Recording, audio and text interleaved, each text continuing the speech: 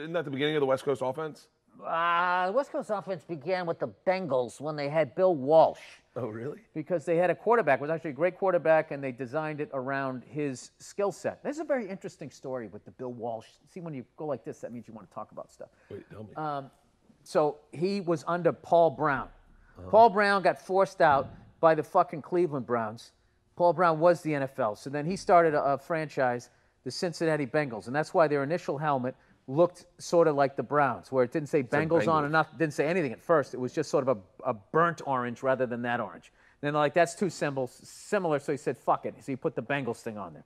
So one of the guys he had underneath him was Bill Walsh. Bill Walsh worshipped Paul Brown.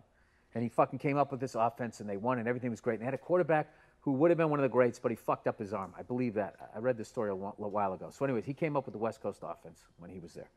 Okay, and when it came time that Paul Brown was stepping down, Bill Walsh thought he was the guy, and he passed over him.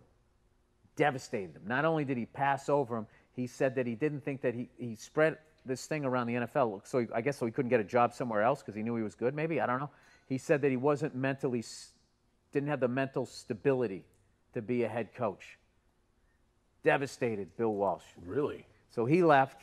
He went to Stanford, immediately made them a winner, and did so well that his next NFL jobs was with the 49ers. And that was when they had Steve DeBerg and O.J. Simpson and Jim Plunkett, I think. And then the next year in the draft, they picked in the top 10 or whatever, and then that's when they got Joe Montana. So 1981 comes along. San Francisco 49ers. Who are they playing in the Super Bowl? Cincinnati Bengals.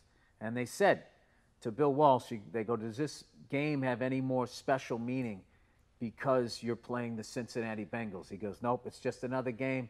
I have respect for the Bengals, Paul Brown. He said what he had to say. And then the very first play of the game, he called a classic Paul Brown play that they never use in the NFL anymore. That was the first play of the game. That was his tip of the cap and his fuck you to Paul Brown. And then he went out and kicked their ass and got his first ring. What a story. Did I tell that perfectly? You did. I think I did.